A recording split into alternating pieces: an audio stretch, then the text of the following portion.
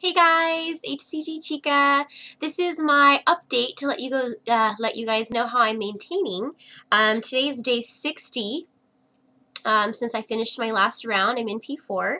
I am 130.6 this morning, which is the weight I've been maintaining. I've been maintaining between like 128 and 130.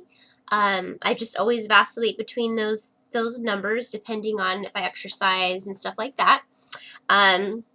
My pounds of fat, I had kind of gotten to 34 pounds of fat before I started doing the Eat Stop Eat program with fasting twice a week. So I've been maintaining at the 34 pounds of fat. However, I'm actually pleased to tell you all that for the last 7 days, I've been under 34 pounds of fat. I've been like around 33. So I think it's now safe to say that I've lost a pound of fat without even trying while doing this other protocol to maintain my weight.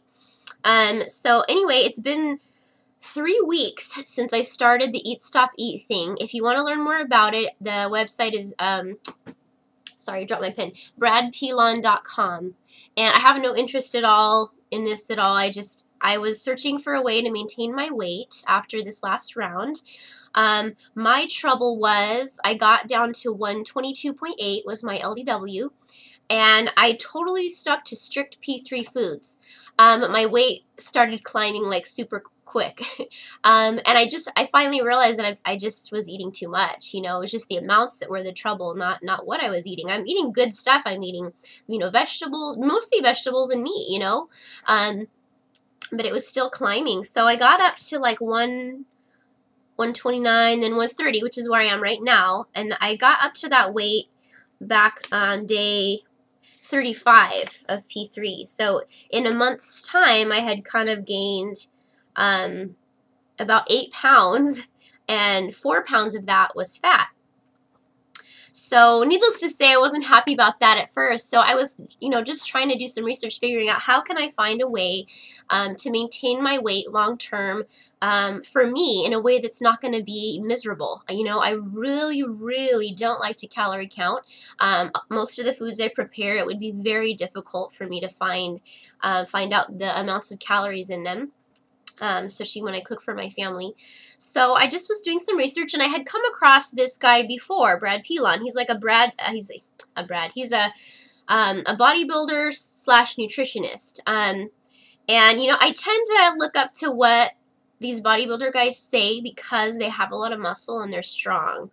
And so I figure if they're doing something like whatever they're, advocating, I'm more prone to listen to it because they're obviously maintaining their muscle mass while doing it.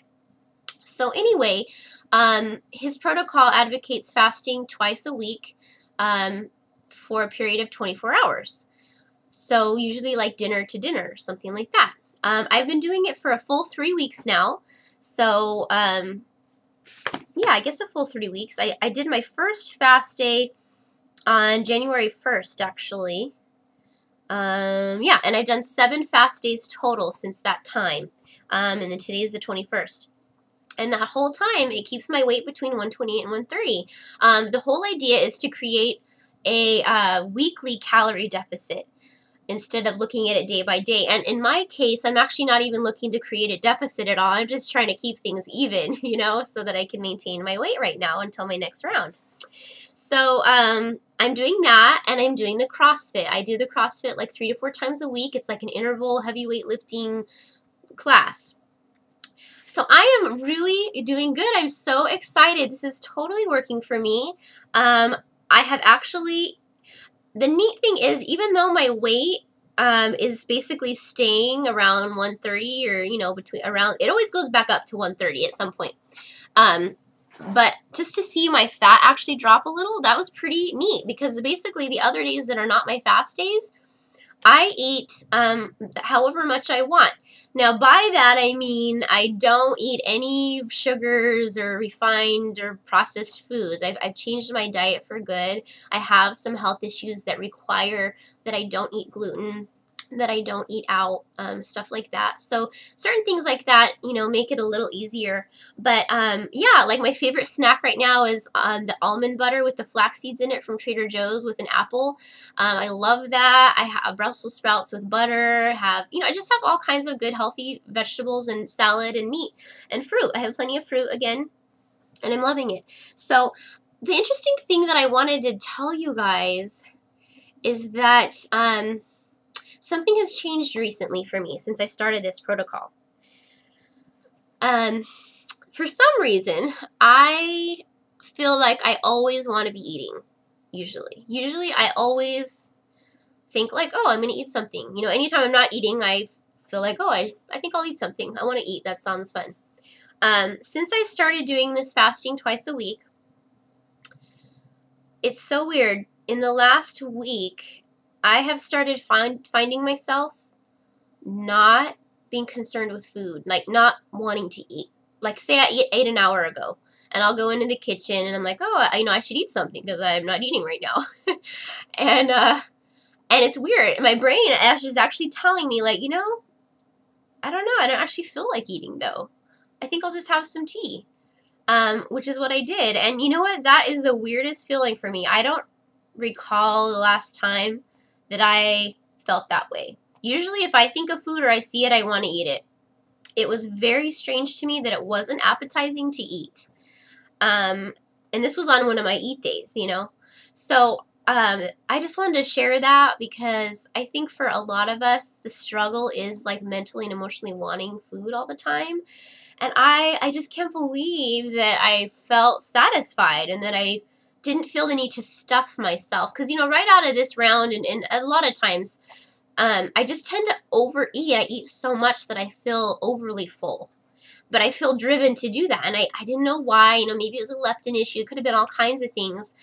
But it's weird. This is like, it's like resetting me so that I'm not overeating. And all of a sudden, I've also been eating less as a result, just by choice, not because I'm trying, but just because that's just what happens. So I'm really excited about that. And the other reason I'm loving it is just because it gives me the freedom not to think about food all the time. I have a lot of other things, you know, I want to do in my life, and I don't want to spend all day, every day, you know, just worrying about how much I'm eating, you know, and stuff like that. So by having these 2 days that I just don't eat and I just drink tons of tea all day long, and then by the time dinner comes around at 7 or 8 o'clock, I eat what I want. I eat the amounts I want the other days. And the interesting thing is that I'm naturally eating less on my eat days lately now anyway, which is maybe why I'm having a drop in fat. So anyway, for anyone who's having trouble maintaining or hasn't found a good way for themselves yet, definitely check this out. It's pretty amazing. I've obviously not lost any muscle. I'm still gaining muscle, actually. It's just fantastic.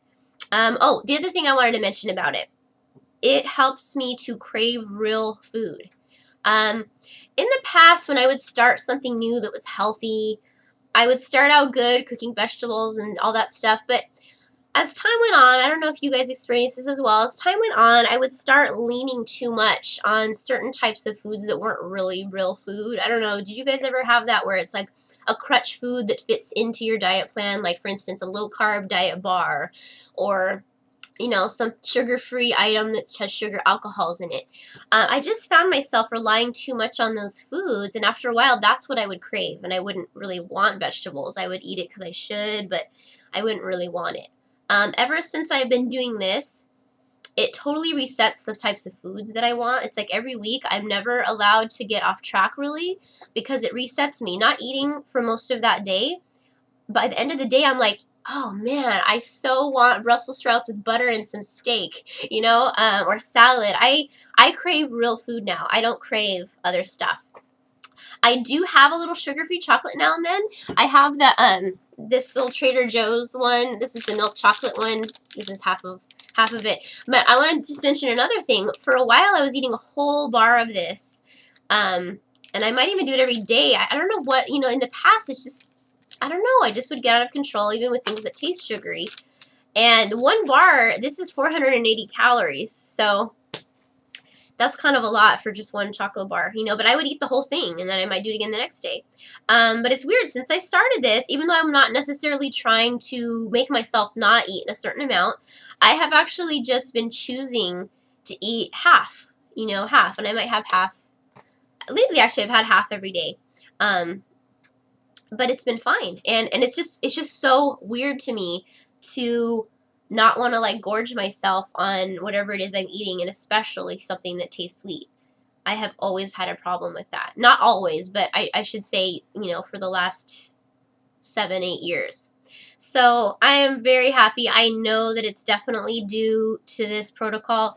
Even though the CrossFit is wonderful for gaining muscle, I don't think it has anything to do with fat loss or controlling my cravings. Because when I first started the CrossFit, that's part of why I was eating so much more. I was just like hungry, you know, and I just was stuffing myself even more, and I was gaining fat and muscle. So I don't think that that's a good tool for weight loss, but it's a good tool for getting strong, and doing the fasting just keeps my calories in check in a way that's just simple, and I don't even have to think about it. So anyway, I'm doing really good, and I just wanted to let you guys know, you know, what I'm up to. I'm fasting again today, and then I'm going to eat dinner later, and it's just going so good. So I guess it's been 60 days now, so I guess that's about 2 months now. And you know, honestly, I really do believe if I had found this at the beginning of P3 that I would have been maintaining my 122.8. So I didn't know about this at first. So anyway, that is my update. If you guys have any more questions about it, let me know.